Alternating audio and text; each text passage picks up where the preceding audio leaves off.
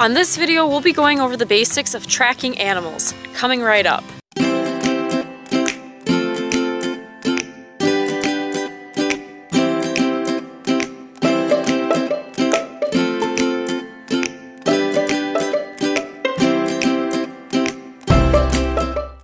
Hello and welcome to EcoElsa. If you're new to my channel, welcome. My name is Elsa and I make videos to help kids and adults get outdoors. On this week's video, we'll be going over the basics of tracking animals outdoors. I will be going over with you 3 basic skills that will be helpful when identifying tracks and finding a good location to look for them. So let's get started.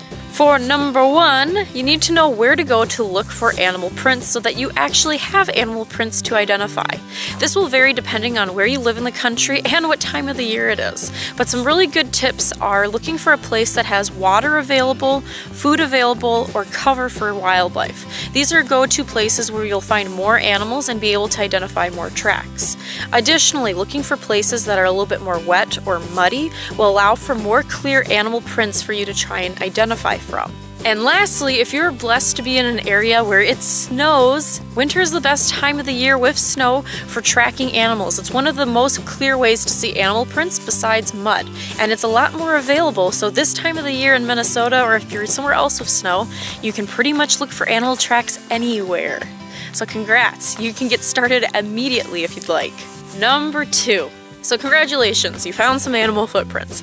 Now you need to try and properly identify them. So the very first step is to count the number of toes. So I've put together this nice handy dandy chart to help you out. There's a lot of stuff online that can also be very helpful, so make sure to check that out as well. I will also be putting together my own tracking guide as soon as possible. I also have in the description below some different tracking guides that I like to use, especially when I'm out with kids or with a hiking group. So make sure to check those out if you're looking to buy your own tracking field guide to use when you're outdoors. So let's get started. So for starters, you have your one toe, or basically no toe type footprints. These are going to be things like horses, humans, as long as they're not barefoot, and then also rabbits. So this is the 2 big feet and then the 2 little feet in the middle. Rabbits have such fuzzy feet that they tend to not have their toes show up, even though they do have 4 toes in the front and 4 toes in the back. So just keep that in the mind for future if you do potentially come across rabbit toe marks. I have yet to ever see them, and I've been tracking for years, so if you find some, super cool, take a picture of it. Next we have our 2-toed animals. These are mostly going to be animals with cloven hooves here in the US, so it's going to be mostly things like deer, but you could also potentially have bison and elk and moose and bighorn sheep and mountain goats. You get the idea. So keep in mind that how you'll tell those animals apart is based on the size of the footprint and the shape of the toes, as a deer is much different than a bison. Next we have our 3 to 4 toe area. So these are going to be mostly bird species are the ones that you will see. So bird footprints can come in all varieties based on what they're using their feet for and how they're surviving. So you can have more of the little perching type birds with the toe in the back. You can have more birds of prey where their back claw won't show up or it'll show up as a dot. Woodpeckers tend to have an X mark footprints, and then you have all your different water birds that have webbed feet. So this is kind of the general idea. If you find something a little bit different, make sure to look it up, but these are the most common ones that you will see. Next we have our animals that are strictly 4-toed in the front and the back, and these are going to be our canines and our felines. So how you tell the 2 different groups apart, for the most part, is cats' claw marks don't tend to show up in the snow or their print because they have retractable claws, and dogs don't have retractable claws, so their claws tend to show up as these dots in front of the toes in their footprints. Additionally, wild canines' footprints tend to be more oval-shaped, and wild feline footprints tend to be more round-shaped. And domesticated felines too. Next we have a little bit of a tricky group, the footprints that come with 4 toes in the front and 5 toes in the back. And these are going to be mostly rodent species. So these are going to be things like mice and rats and squirrels and chipmunks and woodchucks. And all of their footprints are going to vary pretty differently in size and in shape. But the big thing is that their front toes will only have 4 and their back toes will have 5. And since the prints are also so small a lot of the times, you'll have to keep an eye and look at multiple footprints in a trail to make sure you're not accidentally missing a toe here or there. And lastly, we have our animals that come with 5 toes in the front and 5 toes in the back. They're going to be things like badgers and wolverines and raccoons and skunks, otters, weasels. You're getting the idea. But all of them vary quite differently in the shape of their footprints and feet and how they move their bodies. So there's going to be a lot of extra details that you're going to have to consider when looking at these prints to figure out which of these animals it is. So this is a nice chart. It's just to get your animals' footprints into different groups to make it easier for identifying it from there. So we're kind of narrowing it down here by using this. Remember, counting the number of toes is just a way to organize it and narrow it down to a group of animals. This group could be a whole family of animals or a whole order of animals. So keep it in mind that there might be a lot of different prints that you're dealing with, and you're not going to be able to perfectly identify what animal it is based just on a single footprint. There's a lot more that goes into it. You'll be looking at the gait, how the animal's moving, the size of the prints, and the size of the animal based on its gait and all of its footprints, as well as any of the environmental factors or clues around it like scat or what it's been eating or if it has a home nearby that you find. So let's get to our third and final tips to help you with identifying your animal tracks, which will be the size and shape of the tracks and the gait of the animal. So the next thing we have to do is look at how the prints all fit together. So basically we're looking at how this animal was moving when it was leaving its footprints. First we have walking. This is a little bit more simple and you tend to see with a lot of animals that are lowered to the ground or just, you know, they tend to chill as they're moving through the world. And how these grouping of footprints work is the F stands for front and B stands for back. And usually what you'll see is 2 feet on one side of the body closer together and then the other 2 farther away, and then it will switch. So this means this animal was moving at a little bit of a slower pace and they were able to swing their back leg forward enough to where the front foot was on the opposite foot. If you need a little bit of help with understanding this one, just look up online to see how a bear moves, or a porcupine or a raccoon when they're walking. Next we have trotting. Now trotting, for most of the animals that do trotting, they're kind of going at a nice even pace, and for things like foxes, coyotes, cats, and deer, because they're moving at such an easy strolling pace, they have a really nice rhythm down. And so what happens a lot of the time, and what I've shown here, is that the back footprint is actually falling perfectly in the imprint of the front foot. And so it looks like they're walking around on 2 legs, which we know they're most likely not doing because deer and cats and coyotes don't walk up on 2 legs, except for in cartoons. Now you don't tend to see this with domesticated dogs, which makes this a great way for telling the difference between domesticated dogs and wild canines. Next we have galloping, which is a little bit different than bounding and hopping because the foot that's the farthest forward usually switches off. Think about a horse galloping and that motion of them stretching their leg out, and then as they come down it's able to push the other leg farther out. So it's like almost like elastic, like a rubber band, and it's alternating between feet. So it's not quite boing, boing, boing, it's da-dunt, da-dunt, da-dunt. Then we got to the bounding or hopping. So this is going to be more of a bouncing motion. You see this with things like birds, rabbits, and squirrels, but also things like weasels and otters. But theirs will be more in a grouping of 4, where it's like bounce, stretch, bounce, versus birds with these 2 little feet right here is kind of a bounce, bounce, but they're doing it with 2 feet. Almost think of like a kid with their 2 feet together as they hop. Then you have things like squirrels and rabbits that are moving similar to weasels and otters, where the front legs are coming down and then the back legs are coming down, except for they almost overextend when they push them together. So their back legs are these larger dots and will come forward in front of their front legs. So it almost looks like this, where their front legs go down and then they bring their back legs forward on the side and they push off with their back legs. They land with their front legs and then the back legs come around on the side again and they push off with their back legs, and you get the idea.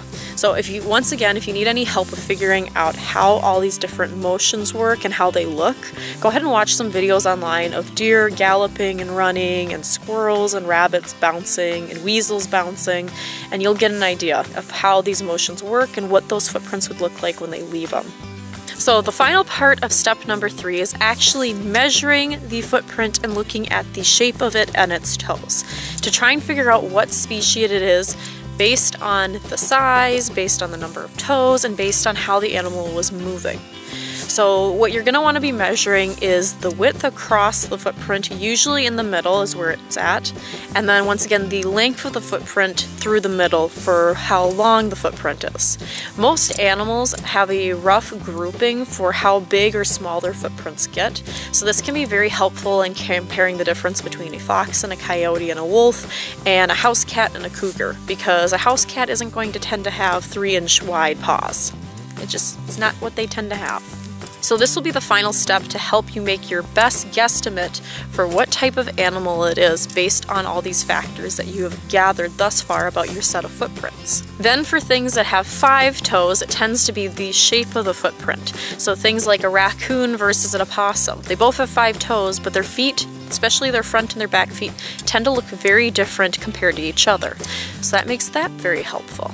So what we're going to do now is I'm going to give you some final tips while I show you some examples of animal footprints in the snow here in Minnesota. So just keep in mind that the footprints you come across might be a little bit different depending on where you live because of the amount of snow you receive, or the time of the year it is, or the size and type of animals that you come across. In Minnesota we might have different squirrels than you have, and our footprints might appear differently than yours do. So just keep that in mind. These are for examples to help you get the feel of how you go about analyzing footprints, how you start and get going with it. So what's really cool is I found a set of deer prints that actually has direct registering showing up in it, so that you can see what it is I'm talking about. So for a little bit for perspective, if you follow the deer trail, it looks like the deer is walking with 2 feet, right? Right, left, right, left, right, left. Now, we zoom in on this print right here. See, you can actually see, it looks like this was probably the front, nope, this was probably the front foot, and this looks like it probably was the back foot, since it looks like this print is on top of the other print. So this is one print that didn't perfectly directly register within itself, which is what's giving away that this is a deer that's doing a trotting type speed, and it's not completely direct registered in its footprint. And if you look at the one to the right of it also, that one also has the same thing going on. So see, it's not perfectly inside the other print. So that's the kind of thing that you're looking for that gives it away that this deer was going at a nice steady trot. So here we have a trail of prints from a deer, it looks like, and it was galloping through the woods. So now you can better see what I was talking about, how the prints will all be together, and then one print on one side will be in front, and then on the opposite side the other one will be in front. So here, let's take a closer look at them. So this is fairly fresh, because if you look at my print, see all the snow is caving in on mine, but since I don't have toes it doesn't matter because it's still going to be one blob anyways. So you can take a look, and then here's where you can tell that it's a deer. It's right in here. Do you see the 2 toe marks? I can see them. So hopefully it's clear enough for the camera to see them. But yeah, this was a deer. There's a better one. And it was galloping through the woods at a nice breakneck speed. So yeah, you can see the toe marks here too. So it was taking off. So something must have spooked it into a run.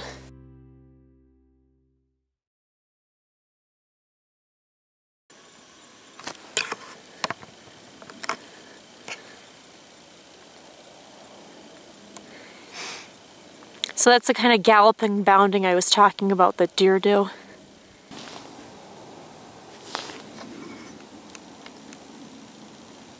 So here are your final tips then to help you with getting started tracking. For the most part, what I've shown you today will help you with the very basics of tracking, but there is a lot more that goes into it and a lot more to learn. So just keep that in mind, that do some more research and some learning if you want to get a little bit better at this.